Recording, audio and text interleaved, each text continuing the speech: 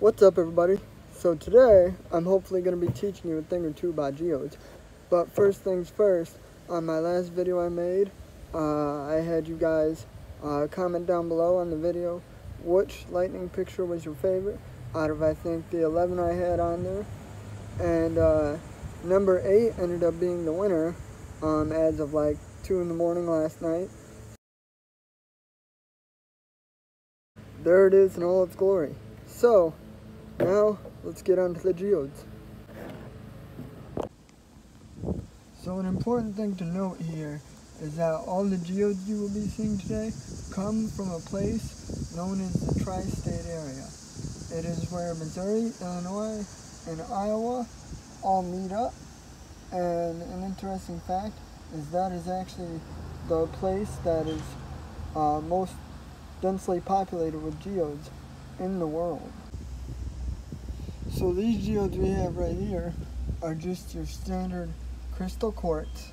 The two geodes down here actually come from a creek bed, versus the one up there, right here, comes from a limestone quarry. And the hard part about the limestone quarry is you're actually hammering these out of the side of the wall. So that can be difficult. But the ones in the creek beds are a lot easier. Basically, you just scan the ground and the water for something that looks like a geode, and then you crack it and see if you got lucky.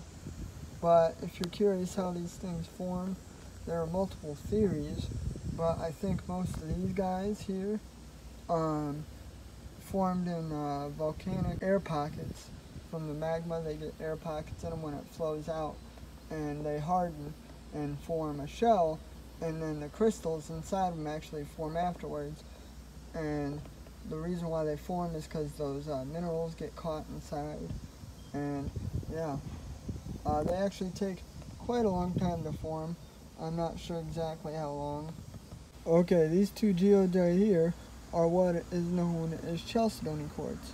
And basically what makes these guys form a little different from the crystal quartz is, one, the time in which it took to cool down, and the impurities in the minerals that you see right here.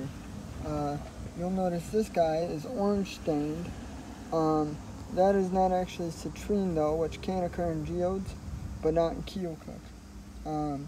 But the orange you see right here is actually iron that got in the geode, usually after the geode formed at some point, and that is why it's orange. If I really wanted to, I'd probably clean this out and it would be like a dark gray, but I'm going to leave it because it makes it look cooler. And then this guy over here is probably one of the more simple examples of this, but you'll notice it has something of a talc consistency inside the geode that makes it white. I really hope it's not harmful because I've inhaled a lot of this over the last 7 months, but I think I'll be okay. But yeah, another thing you'll notice in this geode here is that it actually has square crystals. I don't know why that actually forms. I should have probably checked that before I started making this video, but it just makes it look that much cooler.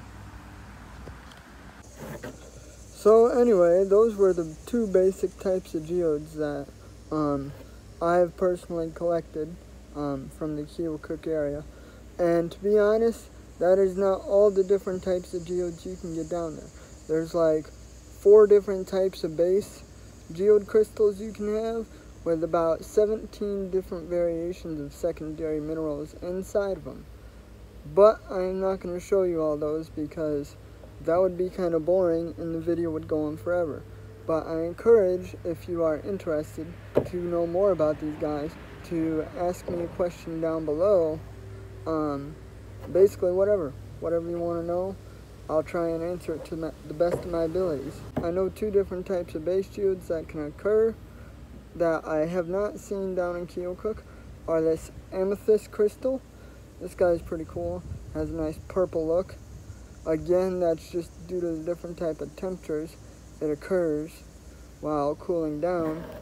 And then this guy, something called ceolite, or cellulite, I don't know. I'll put the name down below this when I show it. You can try and pronounce it for yourself. But anyway, it's just got a bluer tint to it, and it actually looks really cool inside of a geode. So that's the video. I hope you learned something.